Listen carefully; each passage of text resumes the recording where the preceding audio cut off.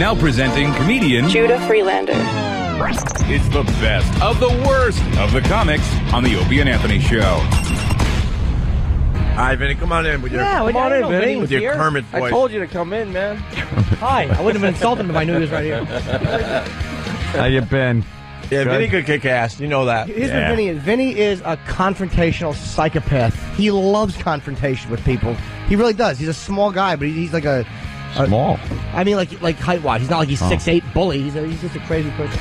He definitely looks like he's been in a couple of brawls. I've been training him, man. Yeah. It's pretty Yeah. You look good, Judah. Yeah, I've been working out a lot, man. Yeah? Feeling good, yeah. Judah's a mess. If you can't see Judah, he's got a... what's your hat say? It says world champion in Spanish. Oh, and it just... Well, you know, my whole act's about being the world champion, so figured I'd get one in Spanish, too. What am I... A lot of hot Puerto Rican chicks out there. It's going to lead to getting a hat in every language. Yeah, That's I'm what I'm working on it. I'm working on it. It's He has a pretty yellow cool. shirt on. It just says world champion. And Judah's a good friend. Not exactly a specimen of physical conditioning. And one of my favorite things you do is he does a joke about like the marathon and how he doesn't train for it at all. He just crams the night before. Yeah, when I had to run a marathon, I didn't train at all. I just the night before I just crammed. That's great. Ran about 800 miles. Just got in great shape. And just cruised through the marathon, man. Why train, dude? It's just, hang out. Judah never looks different. He always has the exact. How many? It makes it easy, dude. You never, but you're not even a different color shirt. Nothing. I know. You don't shower. Yeah, it makes the day easier, I have no swear to God. decisions on like what am I going to wear today? I'm like, oh, here it is. How many world champion T-shirts do you have? Well, I got a lot because I sell them on my website too. You so I got, sell those crappy hats? Yeah, dude. Are people actually buying them? People are buying them, Oh, my dude. God. Yeah, man. That's the power of the internet. There's so many people. There's somebody that will buy anything. Anything. Yeah. It's amazing. I sell about 2 a year. I'm doing really well. I've doubled last year's sales already. You retire anytime now. It's just going great. That's a great hat if you're in Holland Tunnel traffic and you need a bathroom. Dude, it worked. It works at the Lincoln Tunnel too. He doesn't I can even tell you. He doesn't even bother looking into fonts. It's like No, dude. let's just go with the basic It's like font. glued on letters. The least you Yeah. could have done was try out a few different fonts to see maybe it looks a little cooler or I something. just like it basic. Basic all-American Whatever popped font. up. Yeah, that's the most basic kind of font Yeah. style. It should Well, be I'm a the little world more champion, Mexican so or it's no, Spanish. Well, I'm or- American, so I keep it American. How do you say Oh, that? okay. How do you say Campeón del Mundo. Campeón Wow, with del the accent and everything. Mundo. Yeah, I'm a very authentic Campeón. accent. I don't know if I Campeón. mentioned that. Yeah, Campeón del Mundo. Judah's a good actor, too, man. It really bugs me. He's in 30 Rock. I love 30 Rock. Huge fan of 30 Rock. No, what screwed up 30 Rock was that other show that was called 60 Rock. Studio 60. Oh, all right. 60 Rock. People still come up to me. I They're thought like, 60 Rock was twice as good. It really was. I'm not even kidding. That's the 30 Rock block they run. That's what effed you guys up, and someone made some Yeah. dumb decision because there was 30 Rock, and then I referred to it as 60 Rock. I'm serious. yeah.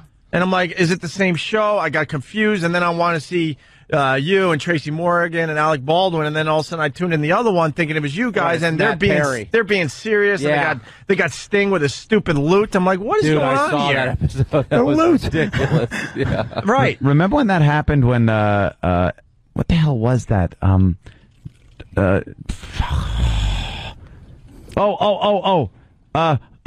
I got this. Don't stop me yet. Very good story. No, don't stop me. I swear I'm going to won't work say through this. anything. I'm riveted. working through this. Focus. Focus. George Clooney was in ER. ER. Okay. At the same time, Chicago Hope was on with Adam Arkin. Okay. And at that time, before George Clooney was really known, there was almost this similar look between the two. Yeah. Now you don't even see it. Right. But then there was kind of this look, this similar look. And I completely got confused. I had no idea which show was which. And boy, that was a lot of work to come out with a nothing statement. That story was amazing. I got to tell you. One time I actually showed up on the Studio 60 set by mistake. Studio 60. I got them confused. Yeah, they started yelling at me. Know what's scary about TV? 30 Rock was this close from being canceled, and then it found its audience, and now it's just taking off. Yeah, no, it's cool. I mean, it's one of those things where like people would say, like people knew the show, but they weren't watching it, and now I think it's picking up a bit, and the shows have been getting they've been kind of gelling and getting funnier. You know. And what happened with Alec Baldwin? Like, obviously the controversy, but then he didn't want it. He wanted off the show. Well, I'm not as sure of the whole thing because that whole thing happened after we stopped taping, and I mean, my guess is he just kind of want to lay low, you know, and but he is coming back. That's what I've heard, so which is great because he's hilarious. I saw him in the hood the other day. I was telling you off mic. I got to say it on air now. He is so famous. Like, I see a lot of celebrities in our neighborhood, Jimmy, and most of them, you know, people take a quick look and like, oh, wow, and then they go back to doing what they're doing because they're a bunch of snobs to begin with where I live. And but Alec Baldwin is so famous, especially because he just went through what he went through. I made an ass exactly. of myself. Best clip ever. That the guy was getting so bothered walking down the sidewalk that he decided it was best that he walks in traffic to avoid people because he just wanted to walk somewhere. He was going, you know, somewhere for whatever. Yeah, no, and all of a sudden I watched the whole thing go down because we were walking pretty much right behind him for about 20 blocks, and then we decided we better turn around and go back home. You just followed him, Hinckley? I saw him at a pizzeria, and I was dying to say to him, I loved you in Team America, but he's a big dude. I was afraid he's going to kick my ass. I'm saying it to him because they really, they ripped them apart. He's very intimidating, but people started coming up to him to the point he decided to walk in traffic, and he had to walk against traffic, actually, because it was Columbus Avenue, and he said, you know what, this is safer than staying on the sidewalk with these animals that are bothering me. Faster, yeah. So he should have just started running on the hoods of the cars at the dance scene in Fame. You know, I do the same thing. I have to walk against traffic too because so many people want to buy my hats. Yeah. You walk into traffic on purpose so they can read it, and they go, "Where do I get that?" And you say your name. I'm selling 2 hats a year now, so I got to walk in traffic too. Everyone wants them. It's a very popular hat. Yeah, that's the way it goes. Hey, Vinny, did you ever finish building the pirate ship on your farm? Wait, what pirate ship? You mean the now Patrice is constantly talking about there's no pirate ship. It's just a nice little I'm building a sheep pen now. I'm putting sheep in. What about the pen? What about the pumpkins? You're gonna be selling a lot of those this fall? Christmas trees. And Christmas trees? Yeah, I don't really sell anything. I have Do you know what I'm talking about yet? No. All right, what are you talking about? I'm not gonna tell you. Oh man. Did Patrice tell another story? No. I'm never having Patrice in my house ever again. Vinny, here's a hint. It's your voice. It's your voice. Oh, the midget. Yeah, see, you have heard that. You know what? I can tell you something. I get that all the time. People will come to me and go, they think you sound like the midget. And I got to tell you something. I hear the guy's voice, and I think he sounds like me, but I don't think it's that close. It's Matt Roloff from Little People Big World. I'm obsessed with this dumb show. I think it's on Lifetime. Ugh. I know. What's that? Is it Lifetime? The dwarf, TLC. The dwarf family. Thank God. Right? Yeah. I'm obsessed with it to the point now I feel bad when we do midget sightings. I'm like, stop with this, giving me like a heart crap. Yeah. But you sound just like Matt Roloff. Do you have a clip of him? I've never heard him. I've been asking for clips from Matt Roloff, but he sounds like this. Yeah, he sounds pretty much like Vinny. Here's your pretty clip. Cool, man. The only other person that appreciates the show is Bob Kelly. Bob Kelly and I now call each other to talk about Little People Big. Ugh. Is Bob crying when he watches it? No, have you seen the show, Vinny? Only once. I saw like a small episode. Now I get it on the farm deal, but I can't really watch television at all, and I really don't want to tune into midgets. I don't know why. They're everywhere. Midgets get so much work now. Every commercial, there's midgets in commercials, and I don't understand it. You pay them a child's wage. It's all derogatory stuff. I mean, there's one where they flick a midget off the table. Like, how do they not see that that's so...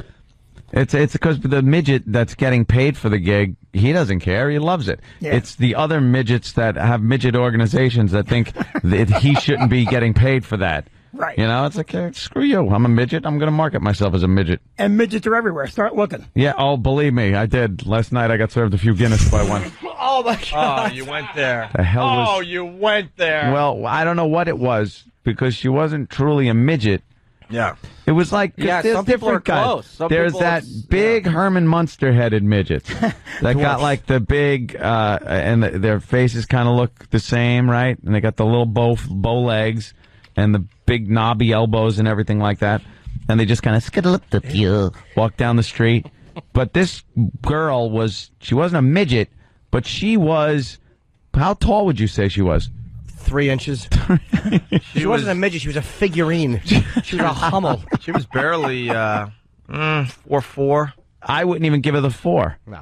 All right. 3.8. Well, then she's supposedly the midget thing starts at like 4.10.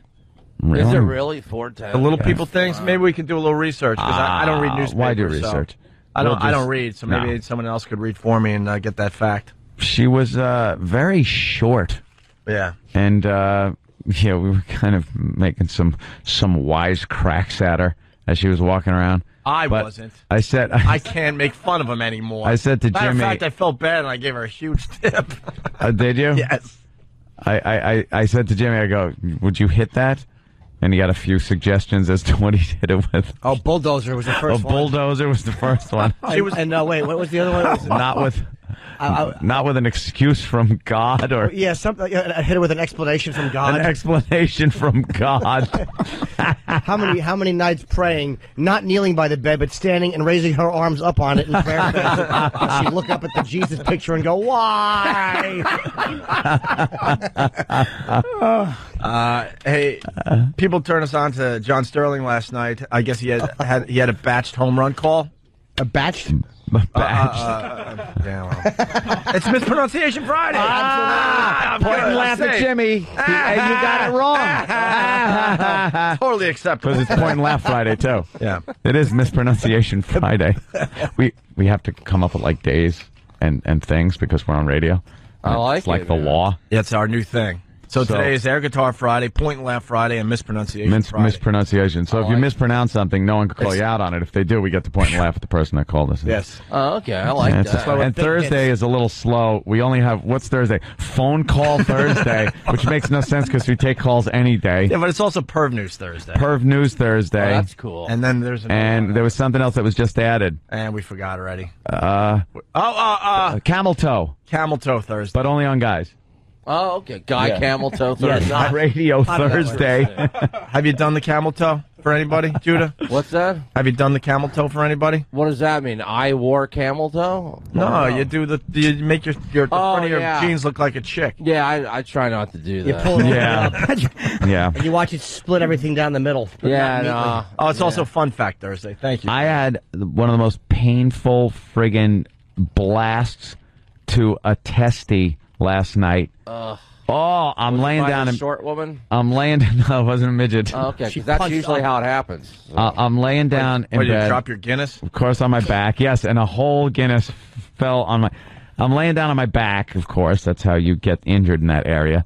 And the cat is up on the bed. And A cat? yeah, I've had a cat for a while. Little Jack. He's adorable. Is he? He's a little cat. He's so cute. And he has a little green stuffed mouse that he plays with. Jack, is that what you guys do when you're laying next to each other? No. You were talking about the turnip root. What's that? You were talking about the turnip root. Oh yeah, I bet he puts catnip on it, and the cat just grabs it with its little paws. I do not sexually assault my cat. Anyway. And so my girlfriend took the cat and took the little stuffed mouse and threw it over me off the bed. The cat goes wild and tramples over my most sensitive of region. I mean, both paws landed on each one. Oh, man. And I just buckled. I was like, That's why I don't own a cat. F word. I punched the headboard of the bed and took the water bottle that was up on my night table, just smashed it over onto the floor.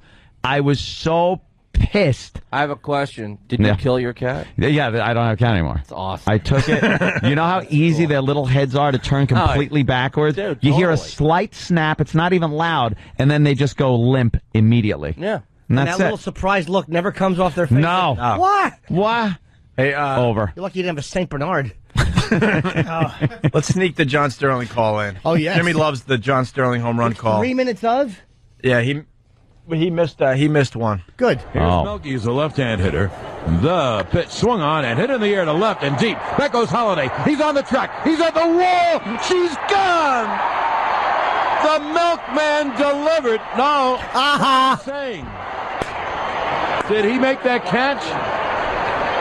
He made the catch. Holiday. I thought the ball was over the fence. All right, we Holiday need that. grabbed it right at the wall. Let's look at the replay and see where he caught it. I can't wait to see.